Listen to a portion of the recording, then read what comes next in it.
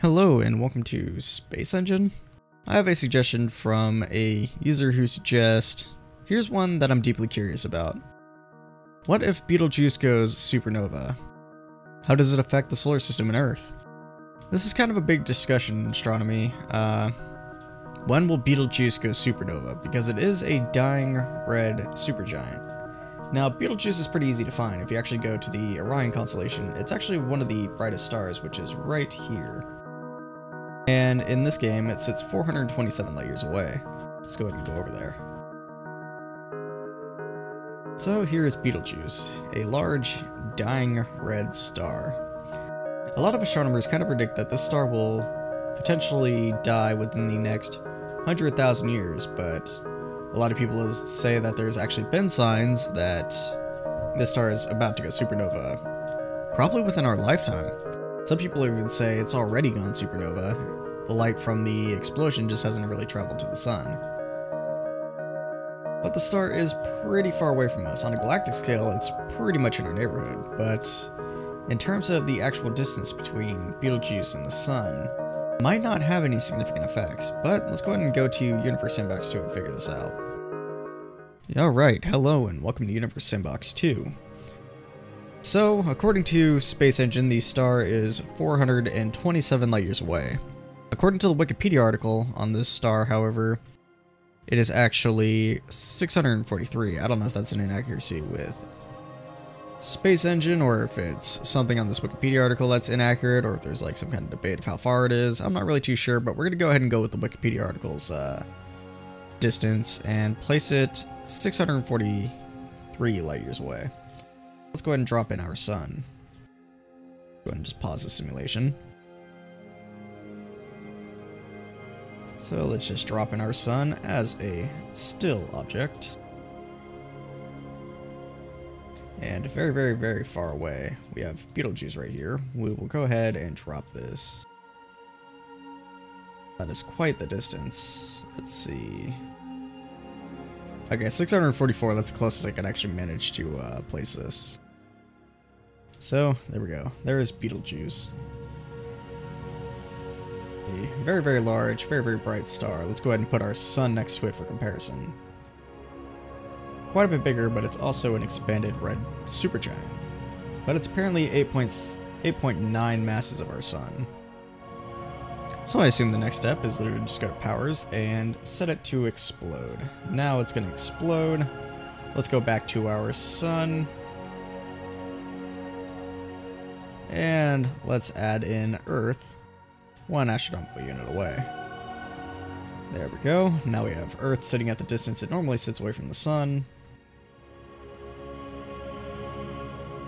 Interestingly enough, Earth appears to be illuminated by Betelgeuse. I think that's actually a bug in the game, and that should not actually be happening. But that's kind of interesting. So let's go ahead and make sure that we are in the Goldilocks zone. We certainly are. Everything seems correct. I guess what we're going to do is we're going to go ahead and land on Earth. Pause the rotation because we don't really need that. Land on Earth. And where is Betelgeuse? Ah, there it is. And let's go ahead and hit play. Oh, it's still rotating. Okay, I guess we can't do that. We'll just look at, there it is. We'll look at it from this angle. There we go, that's better. And let's go ahead and speed up time a little bit.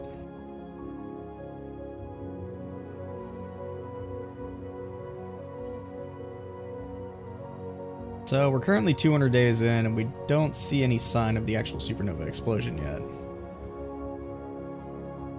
Not with our naked eye, anyways. Oh, there it is. You can actually see the bright supernova. It's actually visible now. And it is expanding pretty quickly, but this is currently 60 years of expansion. As you can see, it's pretty much as big as Pleiades right here. And pretty soon it'll probably overtake that, even though it would actually be in the Orion constellation, nowhere near Pleiades. And 300 years later, you can actually see that it's actually taken up a pretty healthy portion of our sky. In fact, if we compare it to our sun, which I don't know where our sun went. Did I actually place Earth as an orbiting object? I don't think I did. Not unless the sun's actually traveling. No, I did not actually place Earth as an orbiting object. That's kind of weird that it must have like flown past the sun at some point. Okay, so here we go. Now we have Earth placed again properly. And there is the supernova remnant. As you can see, it is basically as bright as the sun in our sky. Let's go ahead and resume the simulation. Okay, let's go ahead and make that not rotate. It's still flashing a lot because of the sun's light, so I'm going to go ahead and just change this to studio lighting. There we go, much better. And as you can see, we are currently almost 1,500 years into the supernova, and it's still expanding. It has not quite reached our solar system yet.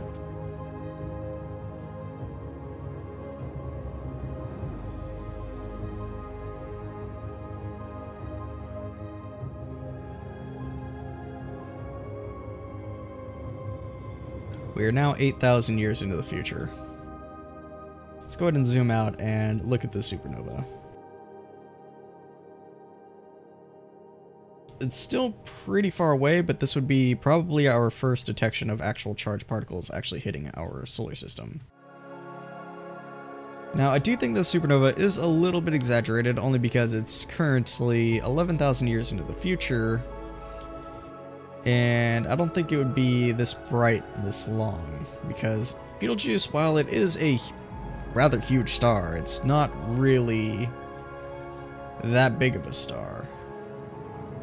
And here we are, almost 18,000 years, now 18,000 years, moving on to 19 and then 20,000 years into the future, and the supernova, I think it's safe to say, is officially collided with our solar system.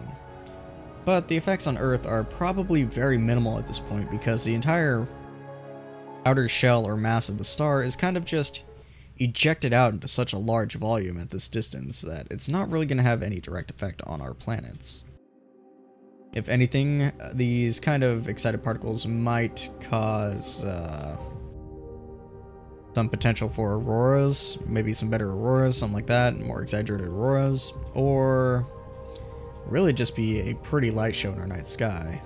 But at this point, currently 30,000 years into the future, the supernova would probably start to dim and would not be this bright anymore.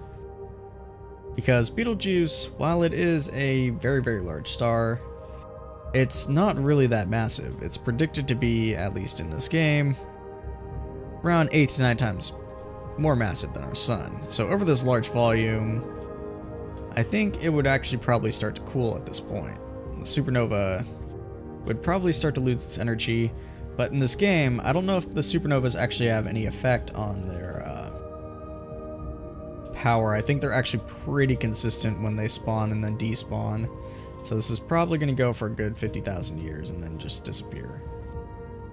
But it's not going to have actually any effect on Earth other than a pretty light show in our night sky. So let's go ahead and zoom in and let's clear out Earth and the sun so we can kind of watch the supernova itself dissipate. It's a remnant. We got a remnant over here, which looks like it is a neutron star. Does not look like it actually became a black hole, which is understandable because, like I said, Betelgeuse is not that massive of a star, and that dissipated pretty quickly. As you can see, there are clouds and remnants which would actually become, as it cooled, interstellar dust, which would eventually condense and become new stars. That's just that. Betelgeuse will become a pretty nice show in our sky sometime in the future, but I don't think it's actually going to have any significant effect on our solar system.